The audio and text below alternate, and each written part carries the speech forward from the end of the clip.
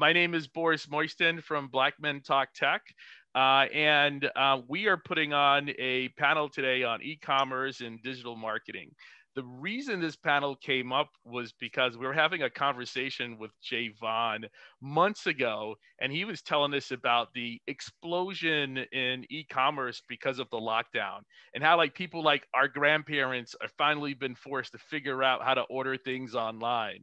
And we're talking about whether or not this behavior is going to be a tectonic shift and a long-term trend going forward. And I think our answers were like, yeah, I'm probably still going to do a lot of online ordering even when things are back to normal again, right? And then that piqued the question, right? Because a lot of businesses were hurting, particularly small businesses, particularly Black businesses, when the lockdown happened. And we were talking about the need for many of these businesses to switch to and use some technology, right? Tech enable their businesses and switch to e-commerce or digital marketing and figure out how to use technology to sort of get ahead. One quote I would give you is Popeye's chicken at the lowest part of the lockdown had sales go up 130%. Right. And everyone else was going out of business. So, and they were investing in mobile delivery like years ago. That's all we say. That's all we're trying to say. Like, have our community sort of focus on this. And I'm going to let John Saunders take over today. He is our moderator. John Saunders is the founder of 5-4 Digital Media Company, which we used out of Florida. He's also the founder of Black Illustrations. So if you need Black characters for your website, go look him up on LinkedIn. Get his Black illustrations, and they're beautiful characters. Put them on your website or in your presentation decks. Javon Frazier, man, I'm going to let John introduce him, but he's a man of many talents, loves the comic books, worked for Disney, and what's the name of that big company again? The one with the one with the M? There you go. Big Marvel from Marvel. So we could stay here and talk the Falcon and the Winter Soldier all day. I thought that's what this panel is about, right? Well, we're going to do it. We may have a clubhouse. We may have a clubhouse for it. And then Orion Brown, I went to school with his sister. Love her to death. She's extraordinarily just brilliant. Expert in marketing. Is the founder of the Black Travel Box. And did I say Javon was the founder of Maestro Media? He is. But I'm going to be quiet there, and I'm going to let John Saunders take over, and I'm going to tend to this waiting room. Boris, I appreciate you, man. Thank you all for coming through, and thank you, Javon, Orion, for sliding through. And we were talking for like 10 or 15 minutes before this, just about comics, and this is going to be exciting because it's a nice private group. We're going to drop some e-commerce bombs. I'm going to ask some serious questions, so make sure y'all are taking notes. Make sure you got your iPad, your Apple Pencil, whatever you've got. Even Notepad, works too. So first and foremost, I'm going to introduce these two because I want y'all to get the full scope of what we're about to jump into.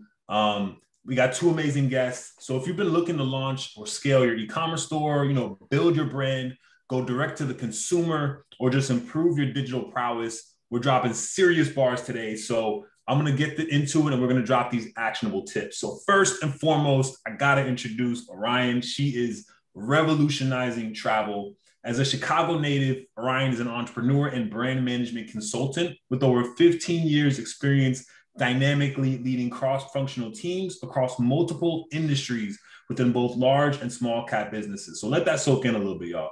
She has deep expertise in consumer insight-driven brand strategy, crucial piece of brand building, as well as product and packaging innovation and portfolio management.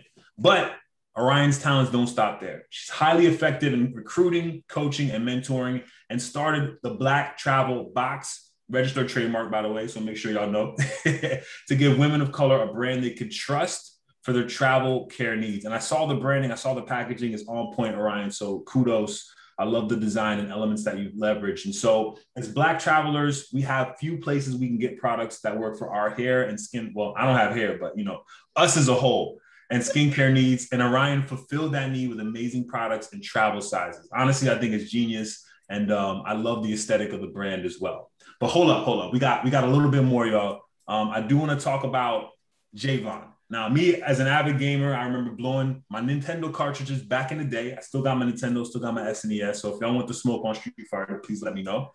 But I'm ready. Let's do it. So Javon worked as a VP at Marvel in the games marketing. Yes, that Marvel, of course, while designing, implementing, and facilitating marketing programs that led to the sales success of all Marvel Interactive releases across all digital platforms worldwide, overseeing 40 game titles generating over 600 million in gross revenue. So since then, he's become the chief product officer and president of gaming at Studio 71, working with dope games like Marvel Puzzle Quest, Marvel vs. Capcom, and Marvel War of Heroes. So currently, Javon is the founder of Maestro Media, my apologies, helping clients deepen their consumers' brand engagement and create new revenue streams by launching fun and innovative consumer products. So without further ado, thank you, Javon. Thank you, Orion, for coming through. I appreciate y'all. Yeah, I'm just happy to be here to moderate this panel. That was awesome. Are we done? That's it, right? Yeah, we're done. It's a wrap. Fuck on off now. You good. Let me bust out the whiskey right quick. That was great. We were supposed to get whiskey? Forrest was that? No, but seriously though, thank you both for coming through. I want this to be an open forum, so I'll ask questions. Feel free to elaborate. Feel free to deviate from the question. We want to keep this really fun and engaging. It's Friday night, and everybody took time out of their day before the weekend to do that. So, Orion, I'll start with you. My first question is, what made you choose your niche, and what was your strategy for reaching your ideal consumer? Ooh, yeah. So when I created Black Travel. Oh, got some feedback. Damn, you got two. Sorry, y'all. Hello. All right, we good. So when I created Black Travel Box, I really created it out of, to be honest, my own boredom, right? So I had been working at Oracle, doing a lot of analytics and data-driven stuff in the data cloud space, and really missed having my hands on a physical product. And so that frustration paired with my frustration of being an avid traveler, being Black, having this fluffy bun that shouldn't even be that big. It just gets bigger by the humidity, and traveling with it and being like, you know what? I can't believe that there's nothing out here that just recognizes Black people are not always at home, or they're not always in the hood, in a metro area. And so going to places like Japan, I don't even know how to explain to them what it is that I'm looking for if I need to find packaged products to get myself through a 10-day trip. And so the niche was really the need. I would equate it to the need. So it's finding the need. And it just happened to be a need that I was passionate about because I had a day job. And so with that, I had to back into then, okay, if I'm the consumer, I'm not every consumer, but I am a core. This gives me a hypothesis to start with. Now, let me go off of the things that I understand about myself, about my lifestyle, things like that. And let me go test that. And I just started to test that with other people I knew in the space. And then it's like, well, obviously I know other people, so we're gonna have things in common. So let me start talking to people further out and see what resonates with them. And as I kind of took these concentric circles of everything from cornering my poor friends at dinner parties, like, so I know you're just about to go out of town. So what's in your bag? What do you have packed? All the way to doing surveys and doing more scaled, essentially research. That's how we got to who that consumer is, the psychographic as well as the demographic. I love that. Thank you. And I loved what you said. The niche was the need. The niche was the need. Sounds a little bit better, of course. But no, I love that. I love that. And then you spoke to people, you saw it resonates, and then you did larger scale questionnaires and really talked to your potential client to make sure that you were resonating. Because it's like you said, a lot of folks say, oh, I love this product and I want to use this product, but you don't really know what the consensus is. So you went out and you got that information to be able to make those informed decisions. That's super dope. I appreciate that. And my next question is for you, Javon. How did you get your start in the gaming industry, and how can others break into the business? I think my start is the same way as your start. I used to live in Gardena, and I used to walk down the street and go put quarters in that Street Fighter machine. So you throwing out the gauntlet, dude. I kind of cheat because I use Chun-Li, but nobody. I think nobody can get me on those sticks. And so I just always had a love for video games. From I think just based upon my age and the time when, you know, I was a kid. I was there, you know, the NES came out right at the right time when I was right at the right age, and that like changed my life. So I was, like you said, I was blowing those cartridges. You can't put them all the way in. You have to like blow on it, put it like, 8/10 the way in, hit it down to make it work. And so that's my childhood, and I never lost that love for video games. And so carried on to my time at Marvel, where I got a chance to work on the Thor video game for the first Thor movie, the Captain America video game for the first Captain America movie. And that was kind of my really entry into being in the video game business, actually putting out video games and marketing video games. And so that really was that transition. And kind of my whole career has been blessed to kind of have some sort of thing, whether it was comic books or something that I loved as a kid, that turned into a career. And video games is another one of those things where, I just remember kind of getting those, if I got good grades, I get a new NES game, and that transitioned to, me being a video game executive, and that's still that passion, just continues to this day. That's amazing. That's great. And, it makes me think about when we were all kids, our parents would be like, oh, go outside. You're not going to make any money playing those video games. Oh, word? I'm not. I mean, now you have, Javon, you were able to get into your career at that level. And now you have kids that are into esports, and it's become an industry that's really competitive. And they say $1 billion, but it's probably going to be a $1 trillion industry soon. I told my mom she lost a lot of money. She should have nurtured me. I'm 6'4", but I'm highly uncoordinated, right? So they wanted me to play basketball my entire life, and I'm like, and they're like, they wanted me to play some sort of sport. They wanted to play basketball and all that. I sucked, right? And it's like, well, look, I was really good at that thing, Mom. If you would have supported me, thumbs count. I'd be ninja. Right. Thumbs count.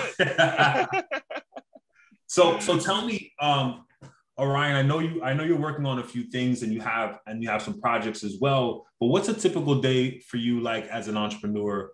And what are some of the hacks that you use to leverage to get through it? Because I ask that because I know that we probably have entrepreneurs in here, or we have people working full-time jobs, and them wanting to launch their own e-commerce store and do some type of business. What are some of the hacks you leverage to stay focused? Because I know as soon as you get done with this, you're jumping on a flight, and I know you're a jet setter, so I would love to hear from you on that.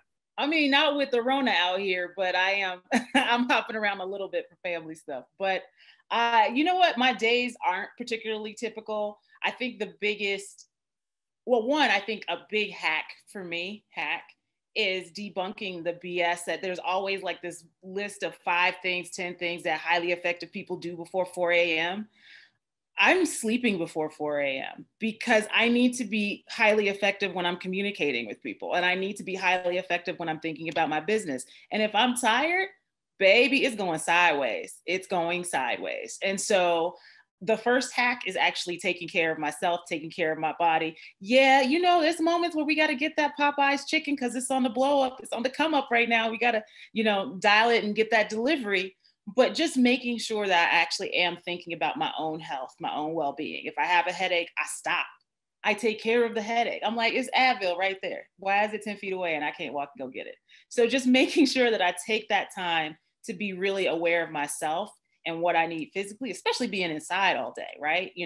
It's just a very different thing when you're not getting fresh air, when you're not interacting with a ton of people all, in a regular day.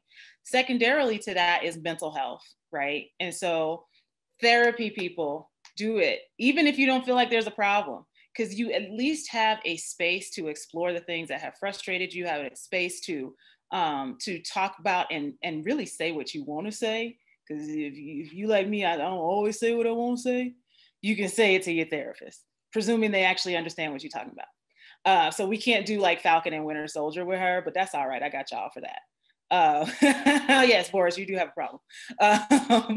And then I think the third thing really is find places that you can take your expertise out of the equation, because there's plenty of them, right? I'm not great at being an entrepreneur. I'm not gonna lie. I'm not great at it. I'm great at collecting a check. Baby, you wanna send me a check every 2 weeks, every month? I am here for it. I will take all the extra frivolous insurance, the legal insurance, the dental, the vision, all of that. But when you think about what you have to do as an entrepreneur, particularly in the e-commerce space, there is a lot of, frankly, administrative stuff that you do need to get, dangerous in how much you know about it, but you do not need to be spending your time with it, because your expertise and your zone of genius has nothing to do with that. It has to do with the core of the business, your why, what you're selling, whether it be a product or a service, and understanding your consumer and your customer. So if you can spend your time doing those three things and farm out as much as you can of the rest of it, let go of the control, understand that you can fire people 5 seconds after you hire them because you are the boss, then you'll be in a really good place to get started. Wow. So first I got to reiterate and unpack some of that because you dropped some bars there. So one is take care of self, make sure you're getting sleep, make sure you're getting rest, because that's a big thing with entrepreneurs. You know, there's this thing where you have to hustle until you're dead, right? And it's to the point where if you hustle to that point and you're not healthy, your business can't function either way, right? And you need to get to a point where you can take yourself out of the business. And so sleep and mental health is important as well. Making sure you're getting therapy. That's one thing that I thought about that I haven't done yet. And there's so many opportunities now, especially with being able to work with virtual therapists and things like that. The opportunity is super open. And then the third piece you said is essentially delegate, right? Focus on your efforts of where you specialize and then delegate out the things you can so you can focus on where you excel. So Orion, that was super dope. Thank you for that. And Javon, in the same question, what's a typical day for you like? I see you're in your daughter's homeschool setup right now. So I know you've got a busy lifestyle going on. So tell me a little bit about what a typical day looks like to you. I can't take any credit. My wife is homeschooling our 2 daughters, so this is all theatrics. I'm never in this area. I had to borrow her laptop, so that's why this is because I'm on my laptop all the time, and it died. And I guess it's hard question for me because I'm kind of an unbalanced entrepreneur. The fact that my next Kickstarter I know launches in 31 days, 13 hours, 37 minutes, and 38 seconds. Right, I'm always kind of that classical entrepreneur when I'm go. I think for me, a typical day is, protecting the clients and protecting the customers, right? That's what I focus on every single day. And my clients are the people that I'm launching products with, and the customers are people that are buying our products. And so all day, every day, I'm thinking about the clients and the customers. I think where I find balance is I'm blessed to have 2 amazing, beautiful daughters that I think are probably watching this right now. And my oldest daughter is getting into music, and so we have a music class and we do that together. And my youngest daughter, that is the one homeschooling class I guess I do teach. And then my youngest daughter, we like this week we had like a dance party, right? She was like, all right, Dad, enough work. She came in, so we played like, freeze dance. And so I think breaking up some of the time with family, right? I think one of the challenges, one of the blessings about this whole thing is, I used to fly 125,000 miles a year, just being, traveling to China and building different products. And so now I'm flown 0. And so I think one of the things I've been able to do is get more balance with the family. And that's been something that's been a blessing during this pandemic, and something I'm trying to get better at, because I do have a lot of those entrepreneurial tendencies of doing too much, being up at 4 and doing all that. And I think if I can, I'm working to balance a little bit better, and hopefully that's something that sticks with me even as the world, quote unquote, opens up. Wow. Both great answers, y'all. And one common denominator, and I appreciate y'all being so transparent, because a lot of entrepreneurs are like, well, every day I wake up at 4:30 and I have my green tea, and then I do a 2-hour workout followed by an hour and a half of meditation. You know what I mean? I feel like you gave us a realistic portrayal of, hey, this is what goes on in the life of an entrepreneur. So I appreciate that. And that leads into my next question in regards to e-commerce. Myself, I've been in the e-commerce space as well. I'm a huge proponent of Shopify and building out e-commerce platforms and leveraging these online tools. And so for folks that are getting started, maybe they just launched their store on, say, Shopify, or they're using WooCommerce for WordPress. What are some of your favorite e-commerce tools that you'd recommend for managing an online business? Yeah, I mean, obviously, if you don't, have a Shopify, you should, right? There's kind of the overall,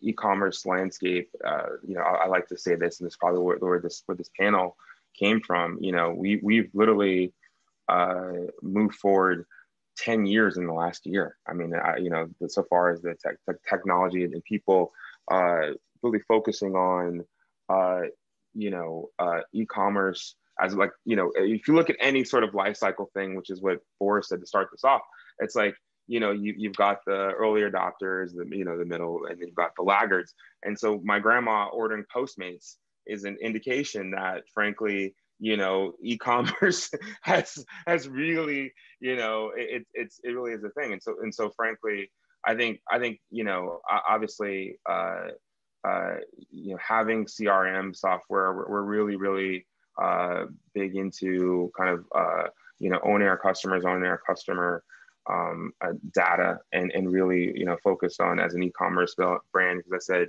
you know, the two things are my clients and my customers. On the customer side, we've got, you know, a lot of tools that we're utilizing to continue that two-way communication via our Shopify. And so we're really focused on that. I'm like blanking on the name of the actual email software that we use, but frankly, like, we're, you know, that's kind of a big thing. And obviously my big thing is Kickstarter, right? And so from a Kickstarter perspective, that's one of the biggest platforms with regards to community for e-commerce I've ever seen. We've been able to self-fund our business via Kickstarter. I've done over $8.1 million in Kickstarter since 2016.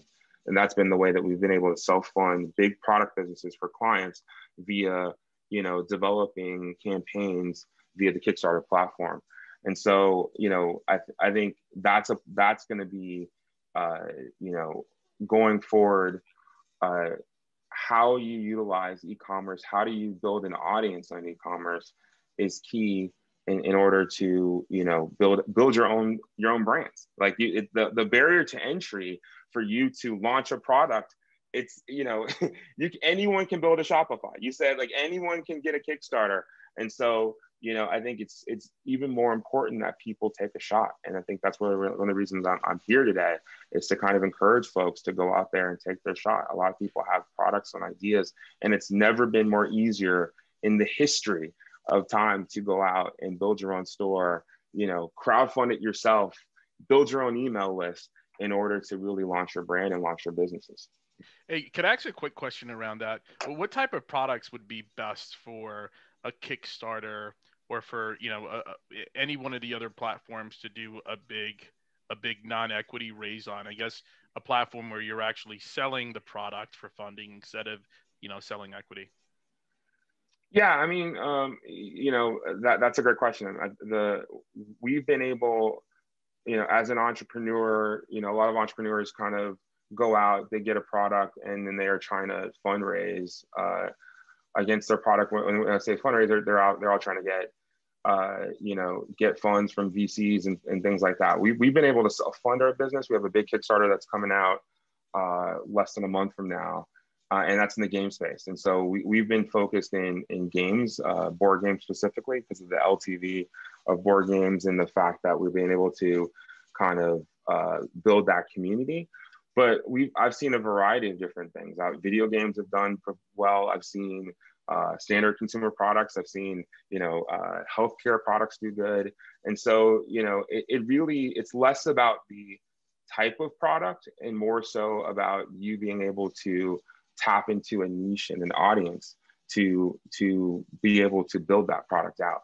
And so, like, you know, with us, the reason we've done so well in board games is because as this whole kind of narrative, I'm a gamer and I love games. And, you know, I can talk to you about Street Fighter. I can talk to you about Marvel. I can talk to you about comic books. So I'm in that world and I love it. And so when I'm marketing to fans, it's very authentic because I am staying up to midnight watching Falcon and the Winter Soldier, and I am, you know, reading comic books and all that. So when I'm talking about the games, these are games and products that I love. So I think it's less so about like a founder saying, hey, you know, what is the type of product I want to get into to get a check, and more so about what are you passionate about, what do you love, and what can, because in this space, the one thing it is, I did a lot of work with influencers. I used to be the chief product officer for a company called Studio 71. They had 10 billion views a month across 1,300 influencers or digital creators, which I think I like to say better than the term influencer. Boris, you and I have gotten into that before. But the one thing that's so authentic with winning digital creators versus non-winning digital creators is a sense of authenticity with regards to when they're putting out a product, when they're putting out their content, and I think that's so key. And so I think if you're looking at a product, what are the products that you buy and what are the things that you love? And because to be an entrepreneur, you're putting all your passion into it. So if it's something that you don't like, you're not going to be successful, right? It's for all intents and purposes, like I said, I'm working all day and all night, and so I have to love the things that I'm putting out there, and my fans will pick up on it if it's not authentic. So I think it's more so, what are you passionate about, because you're going to have to convey that passion to your audience. No, definitely.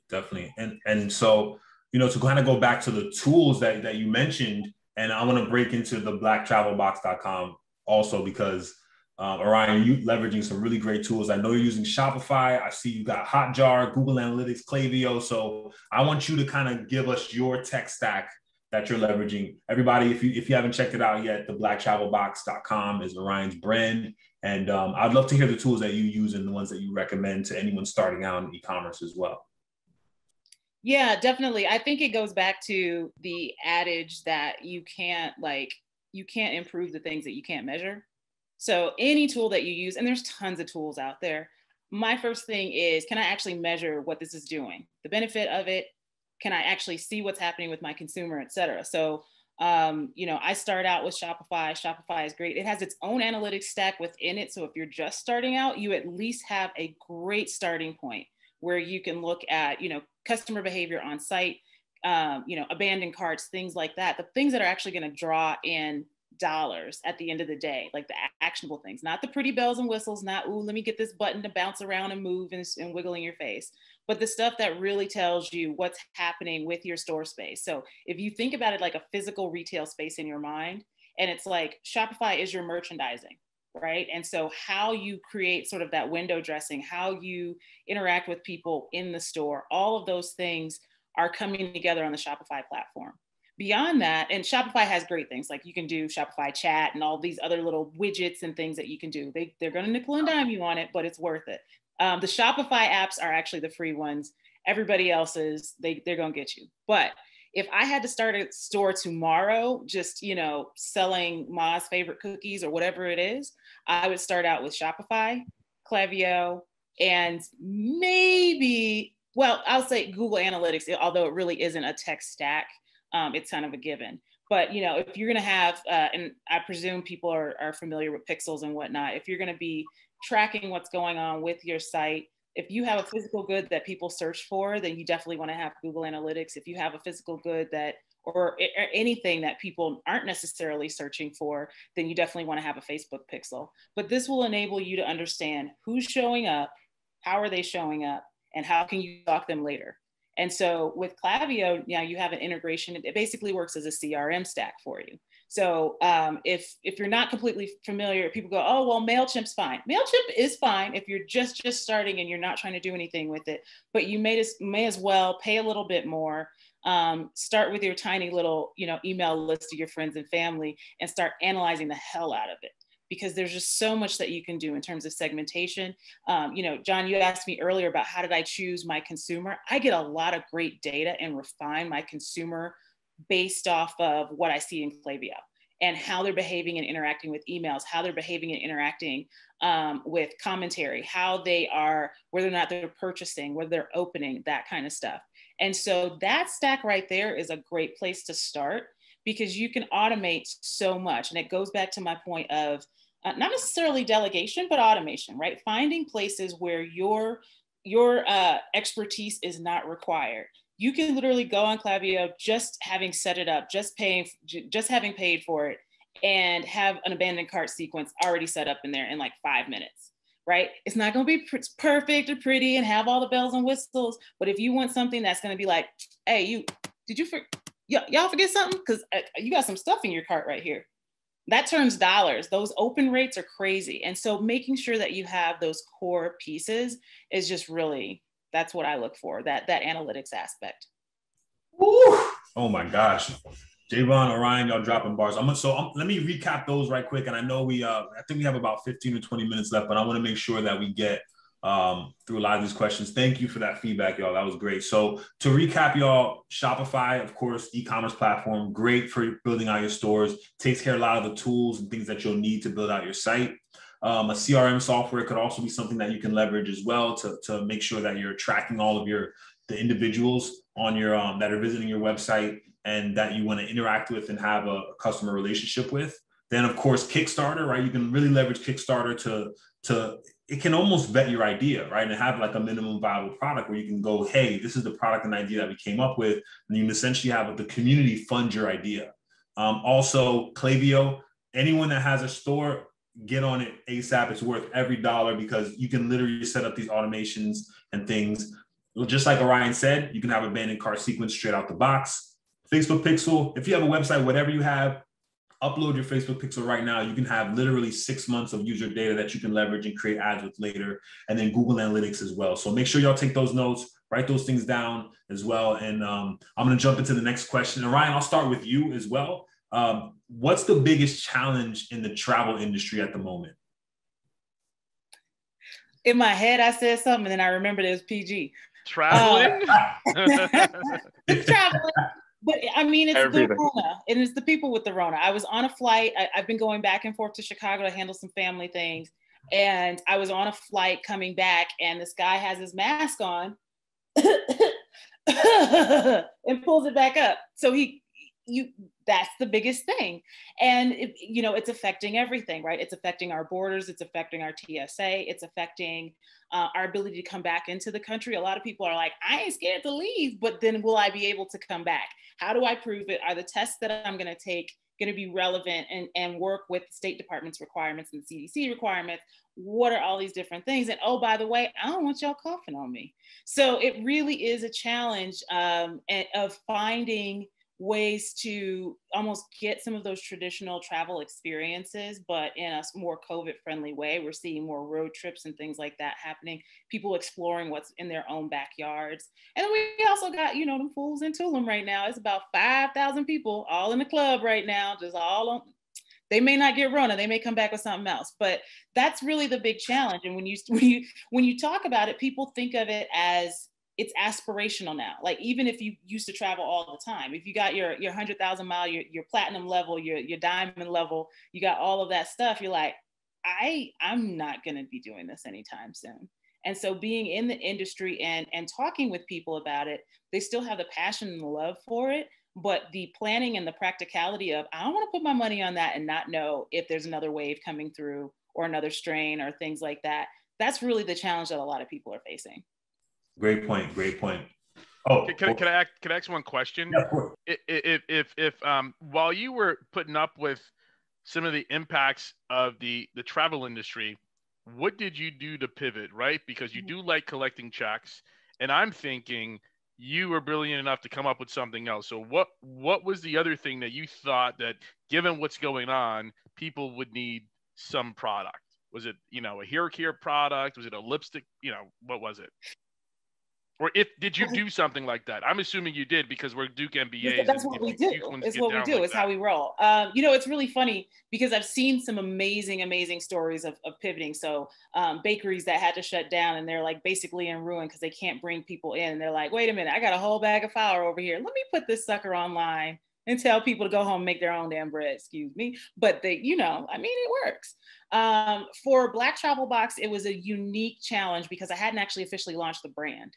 So I had started the brand. I had started to do some testing. I had started to talk with people in market. I had an MVP, as it were, of products, but I hadn't really officially launched it. So awareness was super low. So if I come in and make Black Travel Box your favorite, conditioner that you have on your sink, I am completely removing all of the brand positioning and the equity and the uniqueness in the marketplace, the white space opportunity that is enveloping essentially what the brand idea is.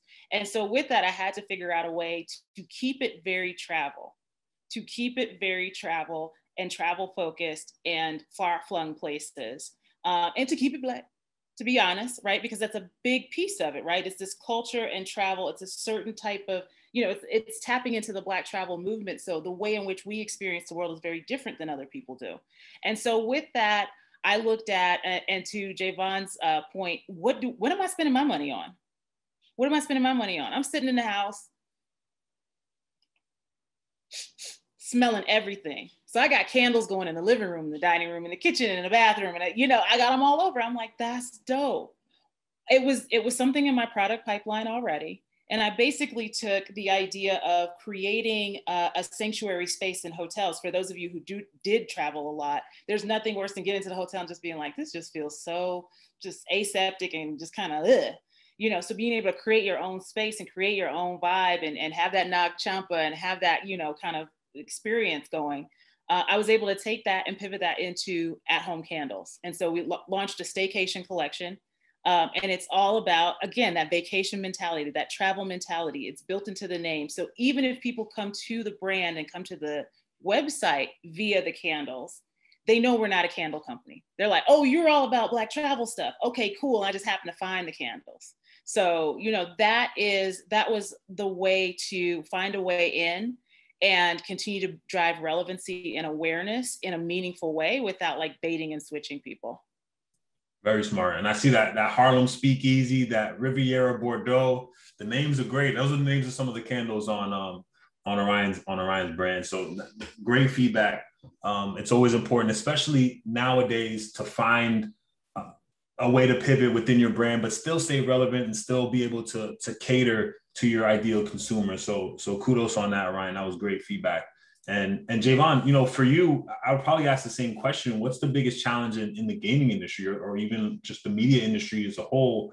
What are some issues that you faced and, how have you overcome them? First of all, Orion, thank you for saying Klaviyo. I was like, what is it? Klaviyo. So yes, agreed on Klaviyo, for God's sake.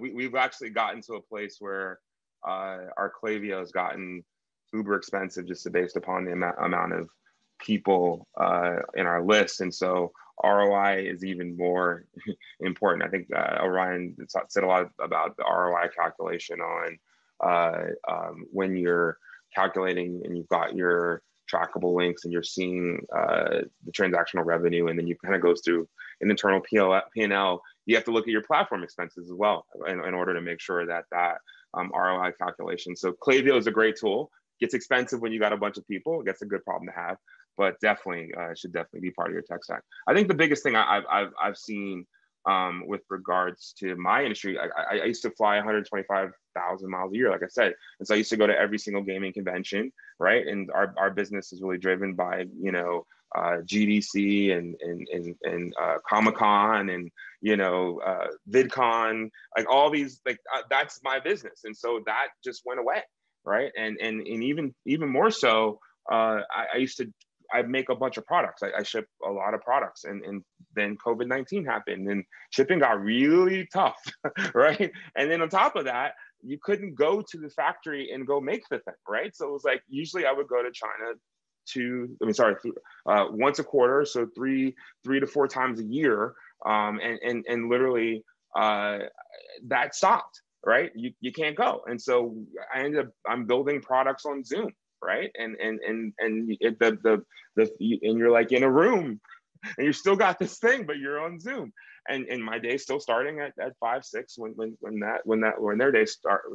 My day, at 5, 6 o'clock at night, their day is beginning, and I'm building products on Zoom, and so I think what challenged me is just the way that we communicated, and the idea of business travel just went away, and the idea of business conventions went away. And so kind of figuring out how to build a product on Zoom is a lot tougher when you can't put it in your hand and pick it up and look at the paper, and you're shipping it back and forth from China via FedEx. And so that was a challenge, and we got it done. We literally launched 5 Kickstarters last year, so we were able to get it done.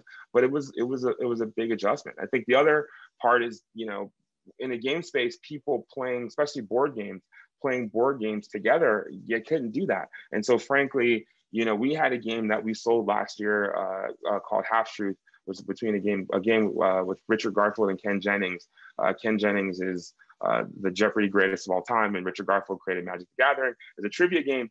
And the way we sold that game was via Zoom. So it became the Zoom trivia game, right? And so we had to really pivot our entire marketing strategy, because you couldn't get together with your friends in a room and do trivia, but you can get together with them via Zoom. So I think, yeah, like Orion said, pivoting the way that we marketed, pivoting the way you did business, pivoting the way you distribute.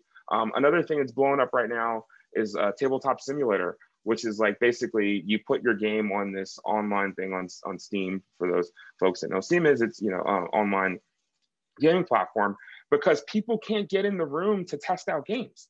And so this little thing called Tabletop Simulator exploded, because if you're trying to be a game tester and you're trying to test out your game, you want people to try your game, you need this platform. So I think the entire industry has shifted, and we had to shift with it in every facet of our business to continue to be successful.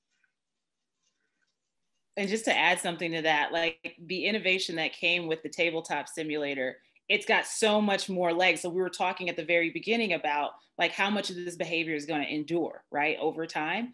People are so globalized right now because they're like, I've started making friends with people in other countries because I don't know if they're the person in the house next door to me or if they're 1,000 miles away or whatever it might be. And so while you may see that in the testing space, and certainly for all of us who are like developing products in whatever space we're in, we're like, yeah, give me the new so I can make sure that I can do, you know, this better than the next person. Once that hits consumer, which it will, somebody's gonna be like, let's just sell this. That is going to be insane. And we know it's going to be insane because they showed it on Star Trek. I'm just going to say that. That's the answer for everything, right? They did, right? They started on Star Wars too, right? Remember that 3D game they used to play on Millennium Falcon? Oh yeah. The Rock wow. guys. Yeah. That's great, y'all.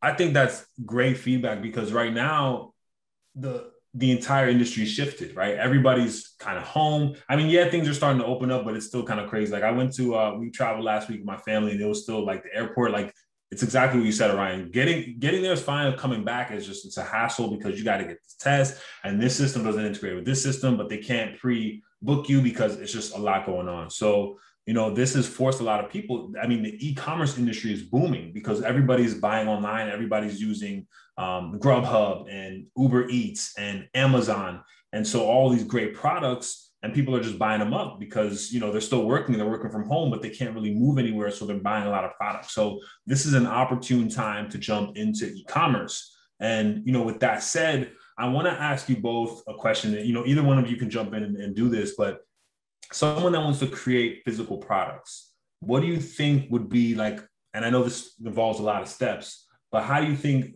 what would be the best approach for someone that says, hey, you know, I have this idea for this product, or maybe they found an existing product overseas that they want to rebrand and update and sell. What do you think would be the best way to go about that? I think passion's first. Like, I know that sounds very esoteric, but I think if I'm going to leave this call with this meeting with something, passion, right? A lot of people ship stuff or get into stuff that they think will make a quick buck, and then they have, you know, you see that story, they got a garage full of the thing, right? Because they, you know, a lot of people are like, oh, I want to get in this thing, and so I bought a bunch of it, and then, you know, it doesn't sell, and you're stuck with it. And so I think, you know, obviously the economics answer of getting a P&L and make sure that it pencils and all that stuff, right? We get that, right? Make sure that it's safety and safe tested. If you're getting it from someplace, like, testing is a big part of your P&L, right? When you get, you know, I made a child's a toy box targeted towards children, and like I had to test all the goods. That's a part of costing. But I think the most important thing is make sure that you're passionate about it. Make sure it's something that, you know, because not everything on e-commerce sells, right? And so it's going to take a lot of work to make it work. And you know, like Orion said, which is the same thing for me, right? I'm in the games because I love games. She saw a need in her house, and she was like, I love this product, so I'm going to sell this product. And I think that's that's the key thing I would say, is something that you want to be passionate about, because there's a lot of smash and grab. Everybody was in the temporary mask game for a minute, right? It was kind of it was kind of crazy, right? Amazon was blocking everybody, right? And there's a bunch of people that are stuck with masks right now, for God's sake. And so be passionate about it. Be a product that you're gonna work on. We actually did a electronic mask that we're like, okay, cool. This guy had a great product online that was blowing up, and he did this video with this mask that it mimicked his mouth. And so we did an LED mask with the remote control and all that stuff. So we did it kind of cool and fresh, but there are a lot of people that just, try to smash and grab and got killed. And so it's all about being passionate and being authentic with what you're putting out. Love that. Okay, great. I think that was some great feedback. And, I know we want to open it up for questions. I'll ask one more question, then we'll do a quick lightning round, and then we'll open it for questions. Is that cool, Boris? Do we still have more time to? Yeah, we got about like 9 minutes or so. I think we got a question in the chat, but if you want to go ahead, let's go ahead. Oh, okay. Yeah, I'll just finish it up, and then we can open it up. Dr. Griffin's question. Okay. Got it. It was just a quick question on so user-generated content, which is huge right now. Essentially, people that talk about brands being able to leverage that content and be able to reuse it and repurpose it. No, you don't need like a huge camera and a $30,000, $40,000 production. Now it's really about the user finding a great product and being able to help you sell that. So what are some of your favorite strategies? And I'll start with you, Orion, for developing user-generated content or getting people to talk about your brand so that you can leverage that content later for ads or blogs or content to get more sales. And I would call them influencers for the professional ones. Javon calls them content creators, but I'll let Orion go. So wanted to start some trouble. I think they both live in the same ecosystem, and it becomes, you can be an influencer and not be a content creator, but you can't be a good content creator, and not be an influencer or be influential. That being said, I think it really depends on who your customer and your consumer is, where you start. So I use the example, if you are trying to get content from, say you're selling things for folks that are like 65 and older, well, their use of technology is going to be lower. So you need to have a lower barrier to entry for them to even be able to record. Or maybe you don't want them to record. Maybe you just want to call them and get a testimonial and write that on something. It's very different than when you're trying to influence a 22-year-old. And so understanding where they get their influence from and how they get it is a really big key. I think there was definitely a point for me as a 40-year-old, almost 40-year-old, to see influencers online and be like, man, they got paid for that. I'm not listening. I think I got paid for that, right? And so then it became an issue. It was more like, I need to see a regular person who looks busted and in their house tell me that if I put this cream on, it's going to do X, Y, and Z. And I need pictures. I need photographic evidence. And I'm going to go back through your timeline and see if you were using it before or if you was already cute. Like that's where I've gotten into an investigative reporter state. So there's the understanding exactly when and where and who sort of influences your particular customer and consumer. But then there's also the practicalities of it, right? So how do I get this in a consistent way? How do I make sure that it's the quality that I'm looking for? How do I do X, Y, and Z? And there is a balance. While you can just do anything, you can't have somebody in a dark room you can't see, they're muffled on the phone, like, hey, I just tried this thing. Like that's not going to be a good piece of content for you. And so it really is then a balance of how do I utilize platforms. There's aggregator platforms where people come on as content creators, and it's sort of, that agency system where you can have access to people of a certain quality, depending on what it is that you're trying to do. But then again, you have to lean back into the authenticity piece and start to make sure that you're getting to the right people. There's also things like, I'm actually looking at a platform right now called, what is it, Guru? I can't think of the name of it. Y'all can put it in the notes when you send it out. But basically it's a new platform. It's linked up to Shopify, and it allows you to incentivize your shoppers that have already shopped with you to go back and do a review, to go back and do a video. Now it's not just that, because normally we have reviews, apps and platforms and things that we use, and Shopify has those things native. But what it also does is it has a system to track them posting to their social media platforms. So they only get credit when they put it on their platforms. So now you have, instead of 1,000 passionate customers, you have 1,000 passionate influencers because they all know 1,000 other people. Wow, bars. Wow, that's great. I love that. Well, we'll get the name of that Shopify app as well, so we can share it with everybody. That's great. Javon, how about you? You know what? I'm gonna open it up for questions. That way we can get these questions answered and get everybody jumped in. If we have time at the end, I'll ask like the lightning round, which is just like favorite books and stuff like that. So Javon, do you think microtransactions can be leveraged outside the video game space? And this question is from Jean-Claude. I hope I pronounced it right. Jean-Claude, man, that's like 2007 Marvel, 2000, right. Old school. Yes, sir. Yeah, that's my daughter's question. Yeah, how's it going? How you doing, man? Good to see you. Yeah, I mean, what do you mean so far as kind of the same gamifying microtransactions, the same way you do in games with like just products, like rolling out different. Cool. Right. So in the premium model used in games, you can play the game for free, but if you want to buy boots, you got to come up with some cash, right? So does that translate to other e-commerce platforms or spaces? Shopify. Yeah, Shopify, Kickstarter. Yeah, I mean, we took our success on Kickstarter. It's not a video game, but in board games is pushing people up to purchase more. And so, frankly, you can buy the standard game, or you can buy the gold box, or you can buy the gold box with the figures, or you can buy the gold box with the figures and the mat. And so that's how our average. We did for the last Binding of Isaac Kickstarter, we did $3 million.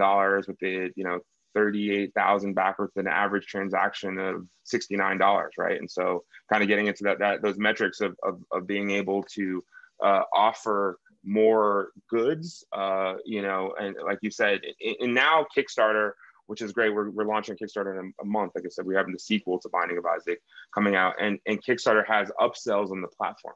And so basically you can add things during the 30-day campaign and upsell. So we'll see how that works, but we're going to play around with that feature a lot. And so the answer to cut off fast, because I know this is at the end, but the answer is yes. Oh, great. Thank you. Mm-hmm. Good to see you. Good to see you, man. And then Dr. Griffith had a question as well. Basically, you work with startups in the payment space in Silicon Valley. And one thing we've noticed is that initial conversations with merchants begin with concerns about the transaction fees, which are mostly standardized. But we quickly see that transaction fees are a red herring. Can you comment on the reflexive focus on fees and what feeds into it? Pretty margin. Question. Think like a person that is focused on margin. You're eating into their margin, and they have to go figure out how to balance that out. Do I take my price up? Do I do this? Do I do that? Obviously, they take the price up. The fees are going to go up anyway because it's on a percentage basis. But I understand what you mean in terms of a red herring, in the sense that for you, it's like, okay, it's pretty standard. Everybody has to pay it. It is what it is, whether it's 1.7, whether it's 2.2, whatever it, 2.1 at this level, yada, yada. For the merchant, it's margin. And what you're telling me is that I'm taking a haircut every time I sell. So now I'm stressed out. I almost don't want to sell. Like if I sell something, you're going to take some of it. And I think really the positioning has to be, one, understanding P&Ls in a whole sense, in a holistic sense, and understanding how the different pieces interact with each other. So you may actually have merchants that aren't used to P&L. Maybe they're not used to looking at what I'm getting on the top line and the middle and on the bottom. And so making sure that you're kind of showing them that there is a growth model to it. So we were talking about, Javon was like, Klaviyo costs, a grip when you have an email list as big as mine. But when you have an email list as big as his, he can send one email and pay it off for the year. Yep. Yeah, because so that's the oh, go ahead. Oh no, thanks for that. Because I think one of the things that's kind of interesting is that when we kind of talk to folks, the folks are like, okay, the 2.9%, 30 cents is pretty much standard. You go with Stripe or what have you. And when you suggest to folks, well, have you considered collecting some of these payments using direct debit or ACH, where you pay basically 20 cents a transaction? They've never thought of it in that way, right? But yeah, if it's a margin concern, right? Strictly speaking, you pay less in margin if you were to do some of these alternative payment methods, right? Even something that's kind of like old and boring is ACH, right? So definitely agree with like the cash optimization or kind of like the net cash from payments piece, right? Because it's always something deeper. And I think you had made a comment earlier about some of the other costs that are kind of involved in just kind of you taking payments, right? Like all of the other tools, some of the tools basically are payments related or kind of more visibility related, right? And you get nickel and dime, you kind of never really know that your margin is leaking away through those other tools, not basically kind of like the standardized transaction tools, right? So just kind of, it's helped us kind of better understand basically some of the prospective customers, especially some of the customers that are kind of new to the space, right? Because for them, it's basically, yes, it's like almost kind of a knee-jerk reaction like to like taxes, right? Like every transaction, basically, I have to pay this tax, right? But so much other money is kind of leaking from other tools. So yeah, thanks for that comment. And I think there's a bunch of, sorry, go ahead, please. No, please. Just really I get really emotional about this question because everyone starts with like cost, and I'm like, how about if you sell a bunch? Right. And then that's a good problem to have, right? But then it doesn't really matter. No, Orion, please, what you were gonna say, please. Exactly. I think the other thing is if it's not simple math, if they don't know, it's, you know, if it's not 50 cents on the dollar, if it's not 20 cents on the dollar, then they're like, I have no idea how much this is going to blow up. So when you start going, well, it's a percentage rate plus this, then they're like, right. And the math feels fuzzy. And so ultimately giving solid examples, like what's your average order value? All right. So if most of your orders are at this amount, whip out the iPhone, you know, go through the numbers and say, this is what it would look like on average for you. And then you could do comparisons because then they can actually see the differences. The other thing is when you tell me, okay, there's ACH and all these other sort of traditional / non-traditional e-com, but traditional ways to get these dollars. The other thing is understanding on the back end, how do you get things to communicate with each other? How do you move money as quickly as you need it? So like PayPal is great until you need that money the next day. Correct. PayPal's like, I ain't got it unless you got an extra 20 on you. I mean, that's really how it does you. And so a lot of different platforms that enable you to do that. Sending an invoice isn't free anymore. You send the invoice, they have to charge it back to you. You have a transaction fee on the cash coming over. Then you have another transaction fee on the cash going back out. And so really demystifying that so that people understand what the full process is, simplifying the math and applying it to a model that they know, say their own average order value, so they can kind of get a sense of what the scale is. That would really help a lot to kind of get that more solidified in their minds. Oh, thank you. Yeah, because we've seen more startups selling education more than payments or payments facilitation, which is kind of interesting. Well, I mean, I have like I'm bursting to talk about this, right? And so like a lot of people go into business and start talking about costs, and that's right. You got to have your P&L, and I think everyone. There's a bunch of MBAs on this panel, and so everyone's like, you got to have your P&L. But what about if you sell a bunch of stuff, right? And so like Kickstarter takes 8%, right? It's 5%. It's 5% for the platform, 3% transaction fee. So everyone's like, oh, Kickstarter takes 8%. I can't do it. That's too much money. Like blah blah blah blah blah. Okay, Kickstarter gives your project an average bump of 20%, right? Right. And Kickstarter is 30% of the LTV of your product in my space, right? So if you look at that in the P&L, right, that yes, you pay an 8% transaction fee, but if you get a 20% bump, and given the halo effect of a successful Kickstarter campaign, where I've taken games from Kickstarter to Target to global retailers everywhere, and so Kickstarter only being 30% of the LTV, that 8% starts to look a little bit smaller. And I think a lot of times people focus on, well, the transaction fee, fine. There's PayPal transaction fees, Shopify payments, et cetera, et cetera. But what if you sell a bunch of stuff, right? And so think about your P&L, like a lot of I've got a COO and she's always about cost. I'm like, revenue.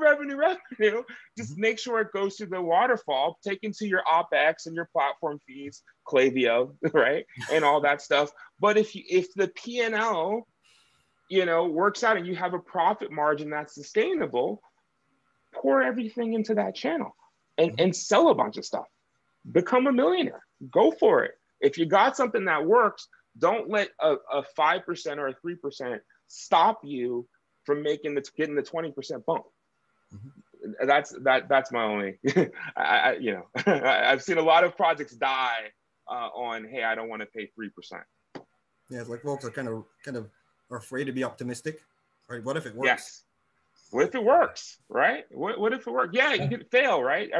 And entrepreneurs are gambling with their life and their finances and their well-being, right? Like that's what I'm doing, right? I just started this business. I'm gambling. I'm taking a gamble with me and my wife and my kids. But what if it works, right? Like The Rock's company is called $7 Entertainment because the guy had $7 in his pocket. Every other entrepreneur has a similar type story, right? Hopefully I'm going to be one of those people, right? But you get into this entrepreneurship space because you're betting on yourself. And so you don't get to this stage and say, well, there's a 3% transaction fee, I quit. Like you're going to have to, unless you're going to go out and you're collecting money at a lemonade stand, you're going to have to pay some sort of transaction fee. Klaviyo costs per people that you have in Klaviyo, Shopify payments costs, PayPal costs, there's costs.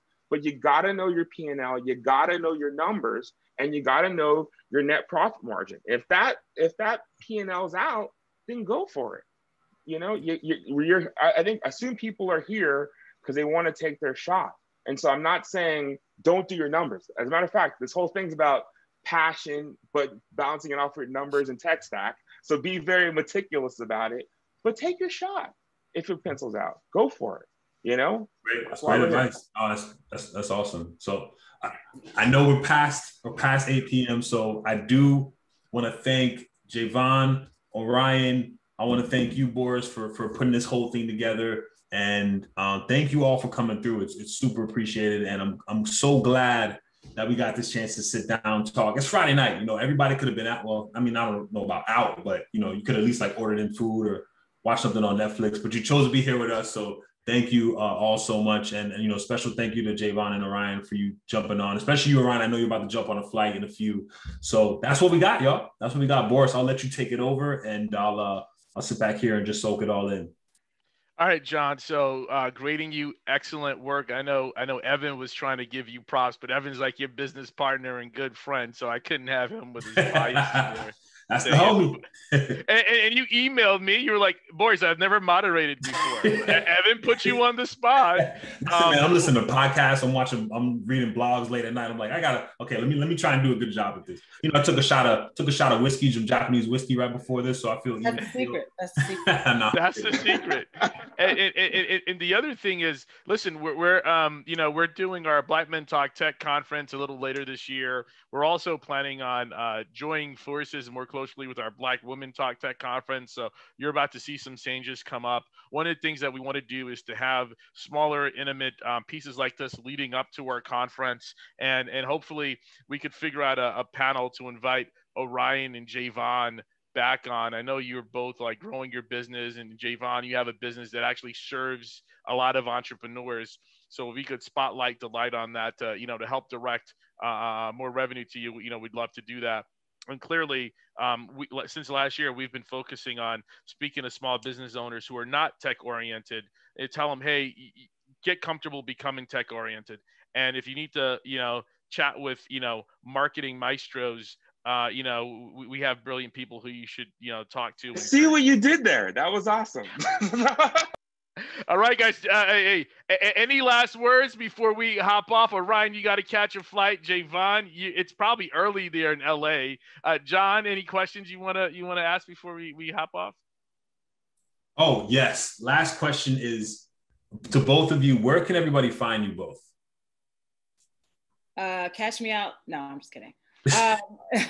You can find Black Travel Box at Black Travel Box, all one word, on pretty much any social platform, but our primary bread and butter is over on IG.